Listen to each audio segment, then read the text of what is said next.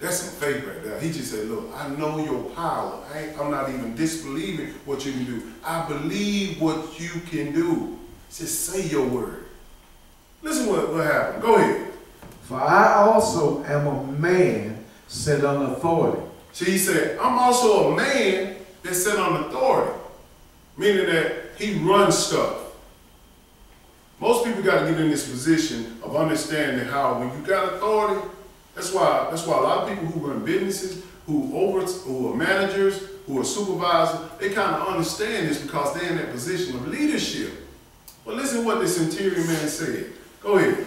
For I also am a man set up under authority, having under me soldiers. Yes, sir. And I say unto one, go, and he goeth, and to another, come, and he cometh, and to my servant, do this, and he doeth it. He said, God, I understand how your power works. I got people who work under me. When I tell them to do something, they do it. No hesitation. That's how you do it.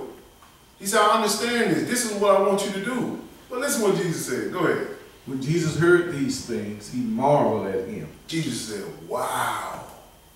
Now you make the Lord say, wow. Marvel me like, whoa, look at this cat right here. Go ahead. When Jesus heard these things, he marveled at him and turned him about and said unto the people that followed him, I say unto you, I have not found so great faith, no, not in Israel. He said, I ain't found such great faith in his own people. Not even in Israel. This man just said, say your word. He believed it. Had a grain of mustard seed, believed it. Say your word. Look what happened. Go ahead. And they that were sent, returning to the house, found the servant whole that had been sick. That's power. He found him whole. He wasn't sick no more. This is the kind of faith that you got to have. This powerful right here. He said, just send your word, Lord. Just send it. You ain't got to come with me. I don't want to bother you like that. But some of us, come on with me. March around with him, holding Jesus' hand. They need Jesus to come down right now off the throne just to get them some food in the house. Just to get some water. Just to eat what they want to eat. And this man exemplified the faith that God himself had even seen in all of Israel. Just send it. Send your word. It's the reason why I'm saying it. When you're talking to God, you tell him to send the word to your problem. Instead of waiting on somebody else to solve your problem. Pray. Keep praying. That's the title of the lesson. Keep praying. Stop trying to, if he do right, if she do right, we'll be okay. No, that ain't it. If you right with God in your personal relationship, that's it. If I'm right with God in my personal relationship, that's it. Period. Let's look at another. Let's go to John chapter 5 and verse 1.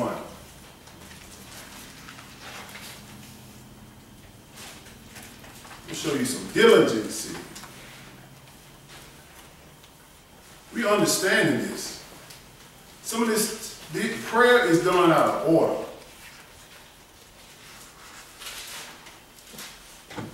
And this is the main reason why us, I'm using my us, don't get our prayers answered.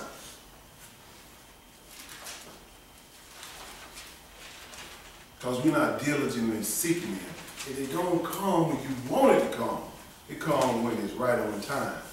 When God wants it to come. Let's look at a man here who was sick.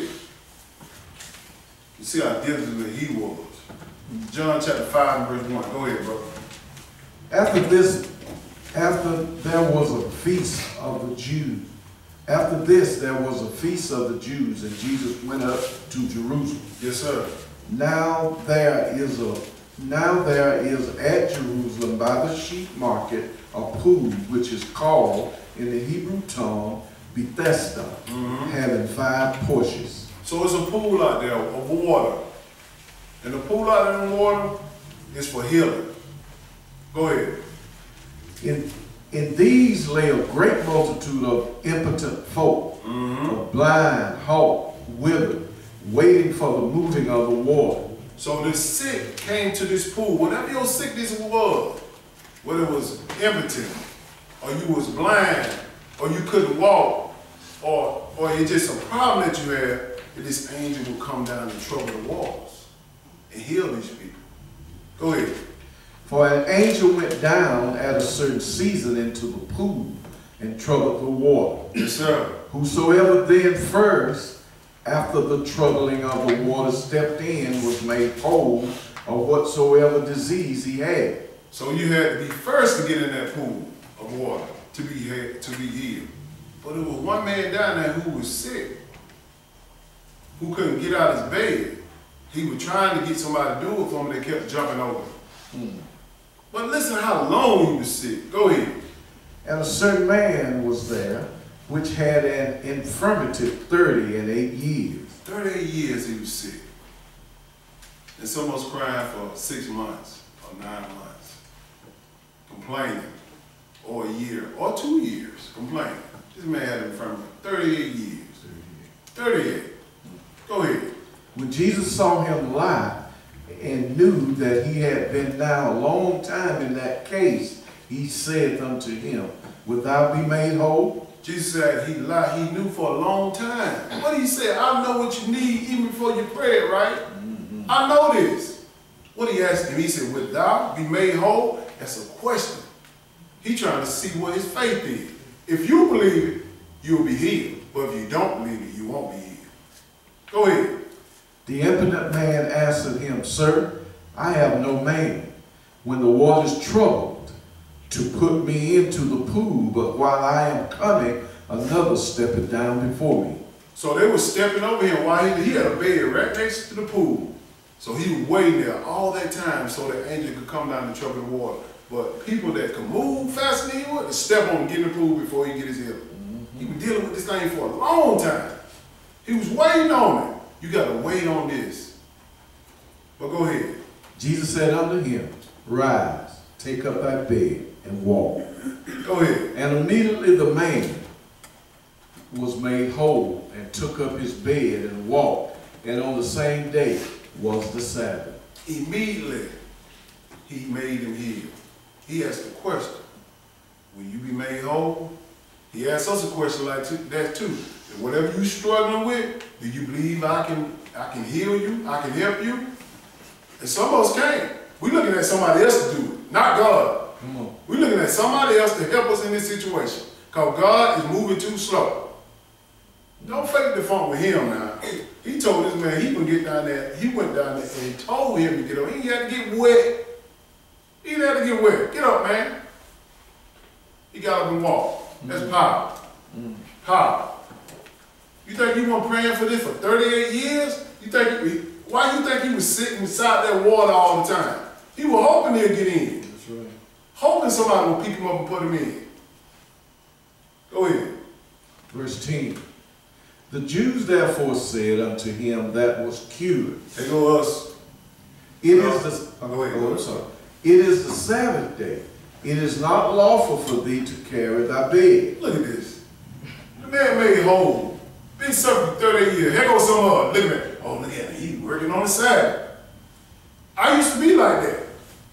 I really used to be like that. Oh, he working on the Sabbath. You don't know the situation God got these people in. Come on, bro. It's lawful to do good on the Sabbath. It's lawful. Sabbath is like, it's not where you can't help nobody on the Sabbath. He talking about working for wages. Amen. If somebody out there needs some help to do something on the Sabbath, you help them. Ain't talking about going to the mall, walking around helping them shop now. Amen. Ain't talking about going to a party and helping them do all this stuff they want to do on their flesh. I'm talking about help. That's right. But us, we standing there, Jews. Look at this man, he cured somebody on the Sabbath day. Go ahead, brother. Verse 11. He answered them, He that made me whole, the same said unto me, Take up thy bed and walk. He said, Jesus told me to take up my bed and walk on the Sabbath.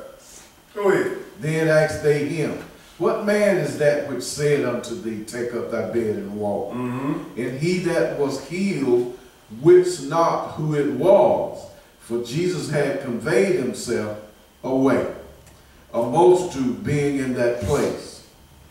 Afterwards Jesus findeth him in the temple, and said unto him, Behold, thou art made whole, sin no more, lest a worse thing come unto thee. He said, look, now pay close attention to that. He said, look now, sin no more, or this worst thing will come on you now. You understand how to get your healing. Keep that sin out your life, or a worse thing come on you. That's right. Let's look at that. Let's see why he said it. Let's go to Proverbs chapter 28. Let me show y'all what Jesus said, sin no more, that a worse thing will come upon you. It's all dealing with prayer. The connection between God and his people. If you ain't got that right connection, he don't hear nothing that you say. Nothing. Nothing. You cannot live in sin for him to hear you. Pray always. Keep praying. Keep praying. But we learning how to pray, how to move his ears, how to get his power. Proverbs chapter 28 and verse 9. Go ahead. He that turneth away his ear from hearing the law, even his prayer shall be an abomination. Oh, so it's very important to hear the law. He said, your prayers are abomination. I don't care how much you pray to me. If you breaking that law, you got sin on you, you have to get it forgiven before I hear you. Abomination means that he hates it. Exactly. Hates it. Holy spot right there. We come back to holy spot. Let's go to 1 John chapter 3. Let me show you what it sins. We come right back. For all you New Testament readers. Because you got to be, tell them what it is, or they won't believe you. They think there's something wrong with the law. Ain't nothing wrong with the law. 1 John chapter 3, verse 4.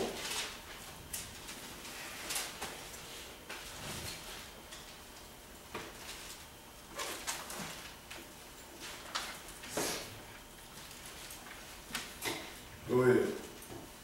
Whosoever committeth sin transgresses also the law, for sin is the transgression of the law. So if you don't know God's law, how do you know you're sinning? How do you know? That's right. That's what people got to understand. You ask them to quote just the 10 simple laws. It's more than 10. They don't know them. How can God hear you when you breaking the law? You think you hearing God. Satan hearing your prayer. And believe me, he give good gifts until he kill you or hurt you or do something bad to you. That's why God said, don't confuse with great gain or gain with godliness. Just because you get things, that ain't the reason why God blessing you. It could be Satan. Let's go back to Proverbs chapter 28. I just want to make sure you understand about this law. You got to understand how to open God's ears. If you don't, you just wasting time. I'm wasting time. Proverbs 28:9. Go ahead. He that turneth away his ear from hearing the law, even his prayer shall be abomination. So if you're praying, it's abominable. You can actually need help. You can actually be sick as a dog. You actually be about to die. And God ain't hearing nothing you say. Go ahead. Right. Whoso causes the righteous to go astray in an evil way, he shall fall himself into his own pit, but the upright shall have good things in possession. You better be careful who you leading. You better be leading the right way. Because if you ain't leading the people that you got that ear to you, you can fall in the pit. And it will hurt you. God knows how to hurt us where we weak, when we weak, at our weakest moment. He knows what we're afraid of. He knows it. And he'll bring that pain. Because you leading someone wrong. If I'm leading someone wrong, go ahead. The rich man is wise in his own conceit, but the poor that has understanding searches himself out, searches him out. Searching him out. You got to search the book. Search it out. See if you're doing it right. See if you're doing it correctly. Don't be just doing something. It's just like you. I tell people, it's just like a person going to work. They're going to make sure they search their job out. Why? Because they don't want to get fired. But when it comes to the Bible, oh, we just show up, and that's it, they go home. Man, hell is on the line. Lake of fire if you don't understand. You better search this book out. You better search him out. People don't want to search, but believe me, they will search out everything they boss say. Why? Because they want to get paid at the end of the week. I'm going to make sure I cut that client hair real good. Because guess what? I want him to pay me and come back the next week. But when it comes to the book, okay, it's whatever. Let's go in for a couple hours and then go home and do what we want to do. And you wonder why you ain't getting what you need. Go ahead. Verse 12. When righteous men do rejoice, there is great glory. Yes, sir. But when the wicked rise, a man is hidden. Go ahead. He that covereth his sins shall not prosper. So you cannot cover your sin. Don't be faking the funk like you just didn't lie there. Just say, God, forgive me, I just lied. Or you stole that? God, forgive me, I just stole that piece of gum out the store. I ain't really mean to do it. Just be truthful with him. He knows your heart. Yes, Tell him. Yes, Don't cover it up. Do not cover it up. Come clean with it. Go ahead. But whoso confesses and forsaketh them shall have mercy. See, that's what I want. Mercy. I believe me, I want mercy. All right, Jeff, instead of sending you to jail for 10 years, I'm going to just have you pay some money back. That mercy. That mercy. I don't want to go to jail. I had that experience before. It lasted me over 20-something years. Go ahead. 14. Oh, yeah, I know it? Okay, go ahead. Happy is the man that feareth always. Happy. But he that hardens his heart shall fall into mischief. What do you mean saying heart in your heart? Your mind. Who do you fear? God. You fear his word and what it will do to you. You happy. Because you know, uh-oh, I know I can't do that, but I'm happy. I understand I can't do that. I'm happy about the law. I understand that.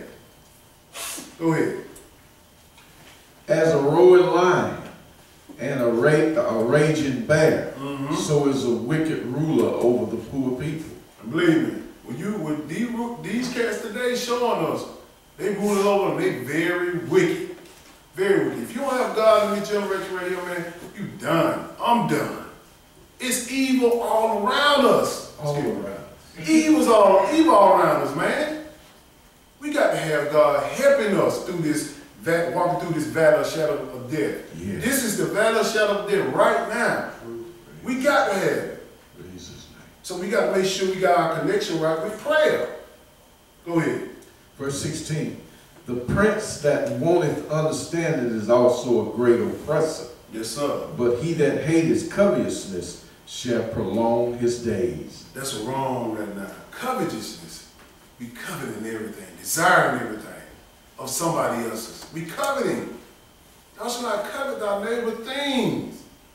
That's all you think about. Ooh, look what she got. Ooh, look what he got. I wish I could have this. Stop coveting. You got shoes on, don't you? Be satisfied. You got a shirt on, don't you? Be satisfied. That's right. Let's look at something here. Let's go to Hebrews chapter 13. Let's look into this covenant.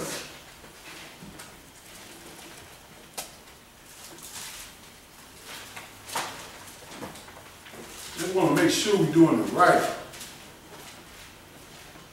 How do we make sure? We're doing what we do now. Read. Read it. Pray correctly. Understand how God operates. But if a person's mind is so locked up and can't hear the book, may God have mercy on your soul.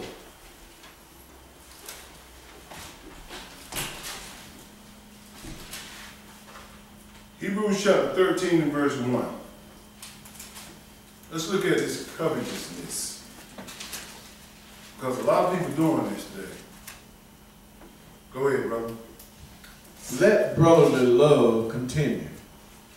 Be not forgetful to entertain strangers, for thereby some have entertained angels unaware. He said, don't forget this. Remember we dealt about them evil spirits, them spirits who leading you last week? Some of us entertain the angels that don't even know it. Because that evil angel got their mind. Got their mind. And the closed off what the truth is trying to tell you, all to listen to that evil angel, which is possessing that person. You better hear the truth and stop being offended. It don't matter where truth come from, what mouth it come out of. You cannot change truth. That's right. Long as that person saying truth, you deal with the truth, not the person. Period. Go ahead. Remember them that are in bonds, as bound with them, and them which suffer adversity, as being yourselves also in the body. Yes, sir. Go ahead. Marriage is honorable in all, and the bed undefiled. Yes, But sir. whoremongers and adulterers God will judge. Believe me, boy. Whoremonger and adultery, God gonna judge them, whoever it is. Go ahead. Let your conversation be without covetousness. He said, let your talk be without what? Covetousness. Stop desiring all this stuff you don't need. You don't need this stuff. I had to really beat myself down. For me, I'm getting my testimony. I don't want a Mercedes-Benz. For what? I don't want a big house. For what? Just to say, ooh, look what Jeff got. That's what it was about. Exactly. All day long. My truck give me the same place that Mercedes-Benz go. Same thing. But people looking at this thing, they want all this stuff and they clouding the connection. Because they coveting this stuff. He said, let your conversation, mean the way you talk. Go ahead. Be without covetousness, and be content with such things as ye have. For he has said, I will never leave thee nor forsake thee. He said, be content what you have. If you can afford Mercedes-Benz without going in debt and much, have it. That's what you can afford, but most of us can't. That's right. That's why I did the shutdown message last week. Because these people begging the government, open back up, open back up. Why? Because they overextended. They over budgeted. They got so much debt on them, they don't know how to survive. And mainly because they're ashamed. If they lose the house, they lose the car. They're ashamed. You got to be a budgeter in this thing. Especially right now. These last days right here, money going to be hard to come by. If you got this coveting spirit on you, and you going out there getting all this stuff, believe me, when it hit, God said, all right, now you follow me on the Sabbath, they come. God, I got to go work. I got to pay for this truck. I got to pay for this house. I got to do all this stuff. And that's what people don't understand. Your life is more important. Let it go. Let it go. Crazy. It's more important. Go ahead, bro. So that we may boldly say, the Lord is my helper.